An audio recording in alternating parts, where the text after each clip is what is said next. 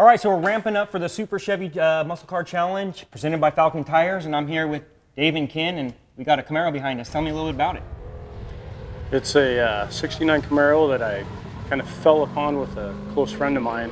It used to be a drag car, and I wanted a outrageous pro touring car that I was looking for. So I bought it, and over the last 3 years, it's had 3 motors, 2 complete overhauls of the suspension to get to where I guess my idea of more of a Trans Am car, throwback from the Trans Am series from 69 to 70. So what kind of power are we pushing now with a third engine?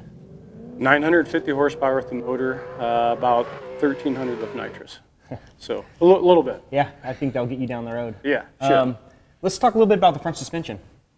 Front suspension is all Speedway Motors G-Comp suspension. It's an Unser edition one, so adjustable ride height, sway bars are adjustable, Pro 4-way adjustable shocks. There's a lot of adjustability in the front end of the car. And it's fairly heavy duty. I built it to do road courses, standing miles, autocross, drag racing. It's a little bit of everything.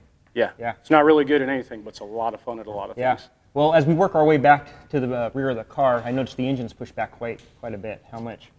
14 inches. 14 inches. So that's in the cockpit a bit. A little bit. It's not as noticeable. We did a lot of work on the interior to make it comfortable. Cool.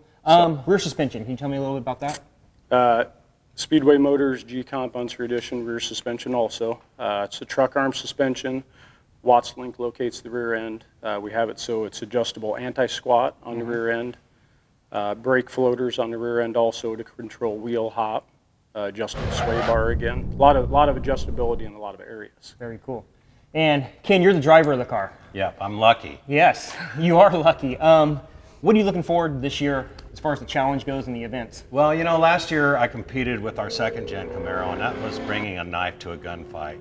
This year we're able to bring a nuclear bomb to the gunfight. Yeah.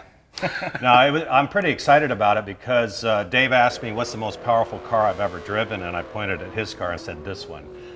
We were able to test this car at Hastings, Nebraska a few weeks ago. We call it testing, it was called practice for Ken, because I wanted to get used to the car and drive the car, and it's just an incredibly powerful car, and it's just really exciting to be able to drive it. I can imagine it could be a little intimidating, you know, going through the gears down a long straightaway. Yeah, this thing has so much torque and so much horsepower, and it still has the Texas Miles Sandhills gearing in it. So it was second and third gear all the way around the track. It's just got such a broad power band, and it'll blow the tires off the rear if you're not careful. So it really takes a lot of getting used to. Finesse. Yeah, finesse. Very cool. Well, I'm looking forward to seeing it out at the track. We'll get this thing off the lift and get it out there. Let's go.